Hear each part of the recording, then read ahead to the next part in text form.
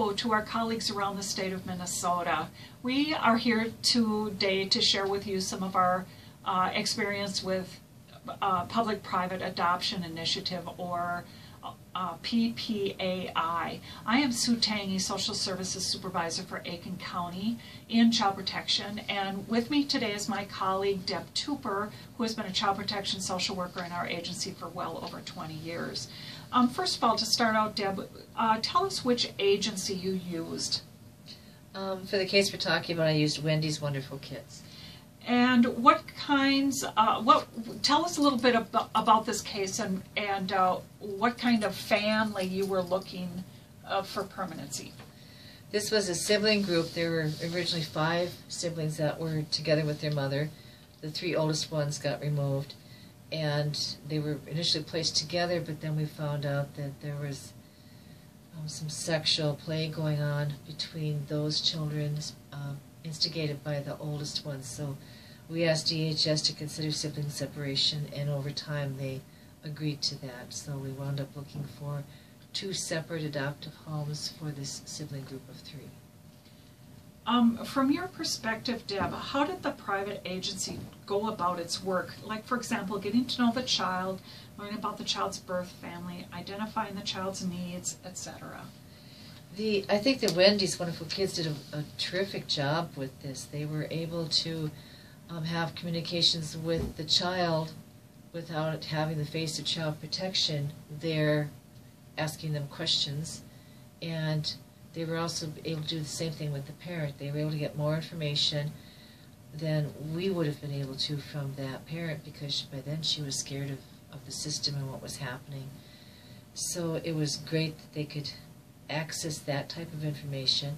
They had face-to-face contacts with the kids at least once a month. They worked on life books with the kids, and they sifted through their known adoptive families to get a pool for us to look at. We screened probably 26 foster adoptive home studies looking for homes for these kids, and we narrowed it down to 2. And so the oldest one was placed in one home, and the 2 younger ones were placed together in another home. As it turned out, the 2 homes had a relationship with each other that wasn't known when we first started with Wendy's Wonderful Kids. So the kids now are able to enjoy still spending holidays and birthdays and having contact with each other because of this connection between these families. As you were working through this process, the PPAI process, do you recall, it was a couple of years ago, do you recall what our judge knew about this process and what he understood about this process? The judge was kept informed that we were working our way through the process. He was told that we were looking at a number of possibilities for adoptive homes, and that I was doing some traveling to do face-to-face interviews along with the Wendy's Wonderful Kids social worker with these families. I think I saw 6 different families and traveled well over 2,000 miles across Minnesota trying to find the right match, and I think we found a really good match. The judge was extremely patient with us, but I think he realized that we were doing our best to try to find a right fit for these kids. What advice would you give to other counties about the PPAI? Well, first of all, the agencies that you go for, they do the front end work for us.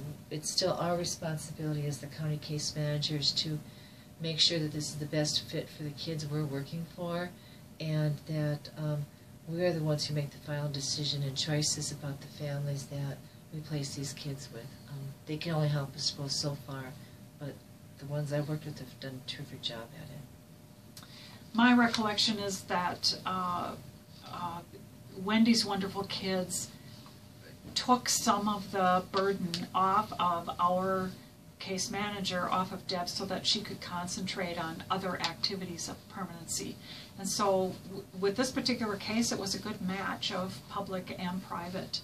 And so there you have it, explanation of PPAI. I hope that your agencies will also be able to use this process and have success with it. Thank you, and have a good conference.